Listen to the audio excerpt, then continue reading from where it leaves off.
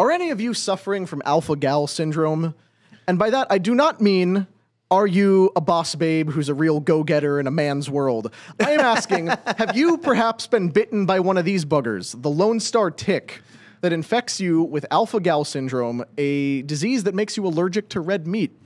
Because that would be hell on earth for me. Well, someone just died from it just recently, but there's some really interesting stuff with ticks. I was privy to some footage. My friend's a producer. And there's a book that was written called Bitten. It's about how Lyme disease was, in the 1950s to 1975, orchestrated by the government. There was a scientist who worked for the government and was running on, putting pathogens into ticks to see if they could spread them. And before he died, well, right when he died, they found this woman who knew him, a journalist, found a bunch of books on his desk. And one of them was a letter saying, I always wished that someone would do something until I realized I was someone, and left a whole trail of evidence showing how the government was bioengineering ticks through his experiments to try and spread disease as a bioweapon. And not spread disease to become allergic to red meat to save the earth from meat eating, or just to spread disease? No, it was more Lyme, which was going to be an actual, but this is the same concept because things evolve over time. So let's back up and look at what this is, because last week we just got the first known case of someone who died from alpha-gal syndrome. It's a tick-borne allergy that triggers life-threatening reactions to red meat. The victim, a 47-year-old New Jersey man, an otherwise healthy airline pilot, collapsed and died just hours after eating a hamburger. Shut Only 2 weeks earlier, he had suffered a nearly identical but non-fatal episode after eating steak on a camping trip, waking up in the night with violent abdominal pain, diarrhea, and vomiting. The time he had told his son he thought he was going to die from how bad it was, he eventually recovered. The hamburger at a backyard barbecue killed him. Alpha-gal syndrome begins when a tick, specifically the Lone Star tick, is what they found it in. Lone Star. And the Lone Star tick is spreading aggressively. Coincidence? I think not.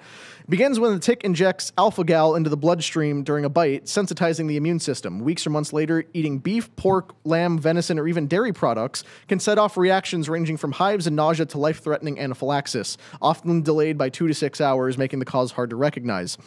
While it's always been theorized that this could potentially be fatal, this case marks the first documented death, and it gets even worse than that because it can also be triggered by contact with leather or with certain other substances that use animal products. It basically makes your body unable to process a sugar that is present in most forms of meat. You've just added a fear to my list now that trumps AIDS. It's crazy. If I ever got this thing, I will order the most beautiful A5 Kobe beef.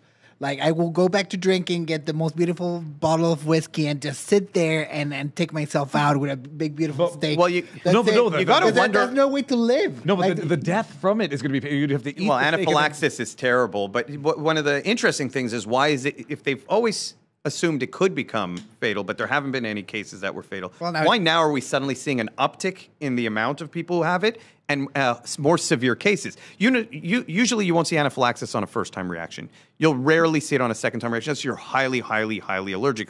Allergies grow over time. This is an extreme response. Oh, teacher, I got an answer. Weakened immune system from multiple jibby jabs over the course of many years. Could be something. The CDC estimates that while 110,000 cases were identified between 2010 and 2022, as many as 450,000 may be living with the allergy, although undiagnosed, mostly because most healthcare providers have actually never heard of it. Same with Lyme disease. The Lone Star tick's range has rapidly expanded from the southeast into the mid-Atlantic, Midwest, and even parts of the Northeast, driven by deer populations and changing environmental conditions. And you have to wonder, much like Lyme disease, that seems to have at least had some sort of origin in a lab, are we being engineered by the powers that be that don't want us eating red meat in the first place? Here's a World Economic Forum linked bioethicist a few years back talking about precisely this. So I'll give 2 examples. So one is that people eat too much meat, right? And if they were to cut down on their consumption on meat, then they would it would actually really help the planet. But people are not willing to give up meat. Yeah, some people will be willing to, but other people, they may be willing to, but they have a weakness of will. They say, wow, this steak is just too juicy. I can't do it. I'm one of those, by the way. So, but so here's the thought, right? So it turns out that we know a lot about, we have these intolerance to, for example, I have milk intolerance. And some people are intolerant to crayfish. So possibly we can use human engineering to make it the case that we're intolerant to certain kinds of meat, to certain kinds of bovine proteins. And there's actually analogs of this in life. There's this thing called the Lone Star tick, where if it bites you, you'll become allergic to meat. I can sort of describe the mechanism. So that's something that we can do through human engineering. We can kind of possibly address really big world problems through human engineering. That clip was from 2016. So this guy is a NYU bioethicist named Matthew Lau, and in 2016 was sitting down and saying, the Lone Star tick and alpha-gal syndrome, we could potentially engineer human beings to not be able to consume meat. He's, of course... This is crazy. To the world if he rounded up... Nope. If I was ahead of it, I will have it under custody. They tell you the thing they are going to do. There is something, every time these things, you go back a year and you're like, the guy was telling you to your face what he was going to do. That's terrorism. It could not be more clear. This is, and I have a strong, strong belief that the government has been since the 50s using ticks, insects.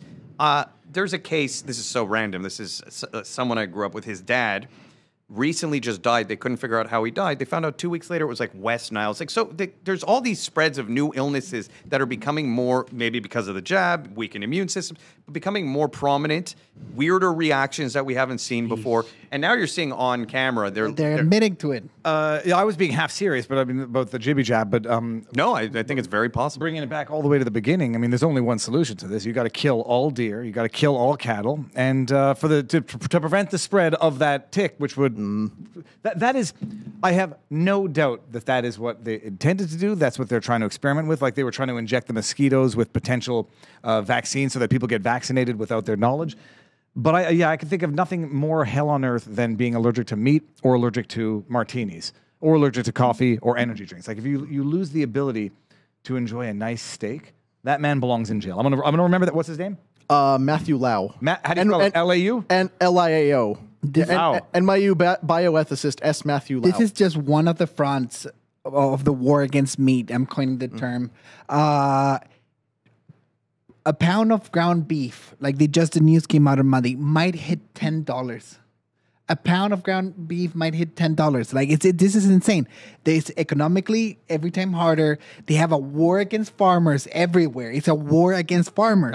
You know, 100%. And now they're bioengineering ways to wean off people, like to make people don't eat meat.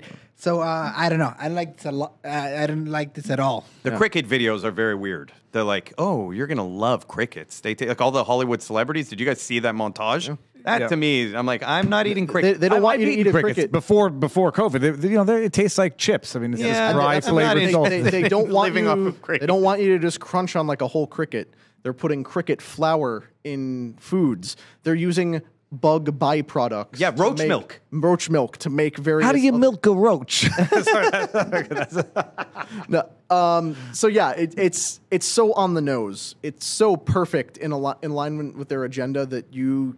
It's event 201. You can't help but wonder. What was the event that they ran in 2019 before COVID? It was Agenda 2030. Something. No, it's not Agenda. They ran event, whatever it was, which replicated a mass spreading virus and how you would have to like do everything they did during COVID the year before COVID. And then Bill Gates invested a bunch of money, not only in pandemic preparedness stuff, but also researching, like we said, the vaccine mosquitoes and other insect applications for bioengineering. Bill Gates, the man who Jeffrey Epstein tried to blackmail once upon a time. Funny how that works.